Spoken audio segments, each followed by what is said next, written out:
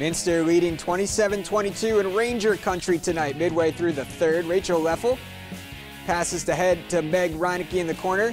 Nails the triple try. Great arc on that shot. Lady Rangers trying to cut down the deficit. Reinecke distributing now. Passes to Kenzie Schreier.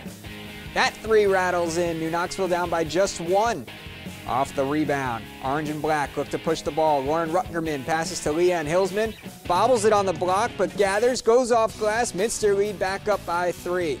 Marissa Luthman misses the floater, rebound by Ali Borderding. High off the backboard for the bucket, and goes to the line to complete the three-point play. Minster by 3. A little later, Schreier gets the ball in the wing, fakes a pass, drives, right hand, finish. Lady Rangers have the lead, and they wouldn't give it back. A 2-point victory for New Knoxville in another tight MAC matchup, 40-38 over Minster.